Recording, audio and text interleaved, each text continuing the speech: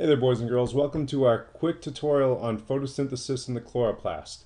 Now you've already read and saw a video on how the leaves are designed to get the raw materials for photosynthesis. Now we're going to take a look at the actual reaction inside of the chloroplast that produces and carries out the process of photosynthesis to make food. So here we have a picture of a cluster of plant cells, and I just want to go over a couple of structures so you're familiar with them. First of all, as you guys know, as we talked about earlier in the year, plant cells have cell walls, and so the cell walls are these clear looking barriers around the perimeter of the cell, which gives the cell structure and support.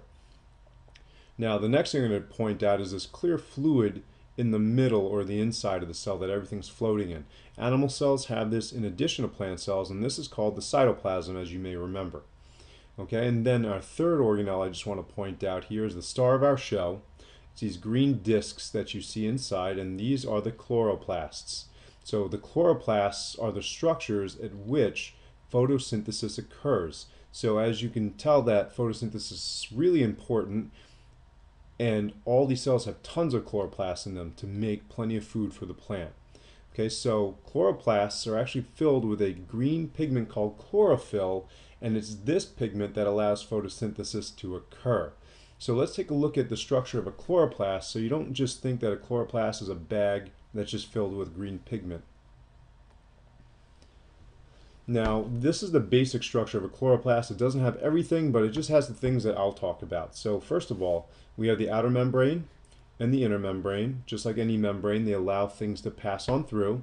And then we have the two structures in which photosynthesis occurs in. We have the thylakoid, which is this flat disc right there, okay, and then they're stacked on top of other flat discs or thylakoids. So they look like stacks of coins.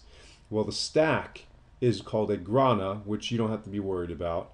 And then each individual coin in this stack would be a thylakoid. And then lastly, we have the stroma, which is where the second part of photosynthesis occurs. The stroma is just the space between the inner membrane and the thylakoid. So it's a fluid-filled space. So these are the parts of the chloroplast. Now let's take a look and see what actually goes on in the process of photosynthesis. Alright, so as we talked about and you read about and you've heard, photosynthesis does have an equation, and this is the equation up here. Okay, so here on the left we have what are called raw materials. These are the things that are needed to carry out the reaction. These are the ingredients, so to speak. So we need 6 atoms of carbon dioxide, or 6 molecules of carbon dioxide, 6 molecules of water, and sunlight. And these raw materials will undergo a reaction and create products such as 6 oxygen molecules and 1 glucose molecule. And this is why plants carry out photosynthesis. They want this molecule right here because this is the sugar they need to make energy. So in our diagram we have our raw materials at the top. Here we have our water.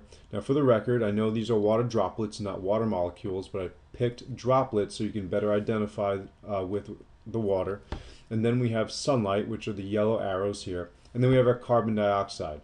Carbon has 1 carbon, which is the 1 black atom in the molecule, and then it has 2 oxygens, which are represented by the 2 red molecules. So in this diagram, or in this lesson here, the red molecules will be representing oxygen.